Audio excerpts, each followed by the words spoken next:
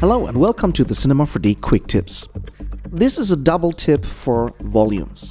So one tip is if you want to create dices like this here, there's one very simple solution to create them. And the second one is about the primitives and especially the sphere. So let's create a new scene here. And if you think about a dice, it's actually a sphere that was cut from all sides. So it's not necessary to create a cube and put it here to cut this part away and then create another cube to cut this away. There's a way easier way to do this. So first of all, we've got our sphere and then we create a cube and then we make the sphere larger. Like this. Make sure that the sphere is not touching the edges of the cube here. Now we create our volume builder and we create a volume measure and then we throw the volume builder into the measure and both objects into the volume builder.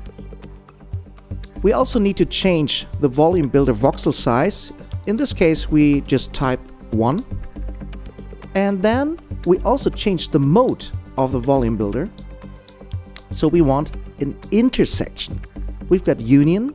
This unifies the objects. Subtract, one object gets subtracted from the other. And for the dice, we need intersect. This is the result. Only the parts that are intersecting are visible.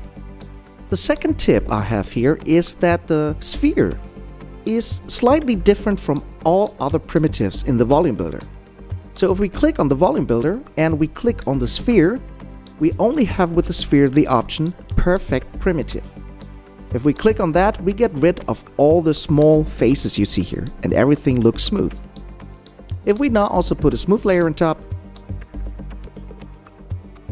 we have a perfect dice.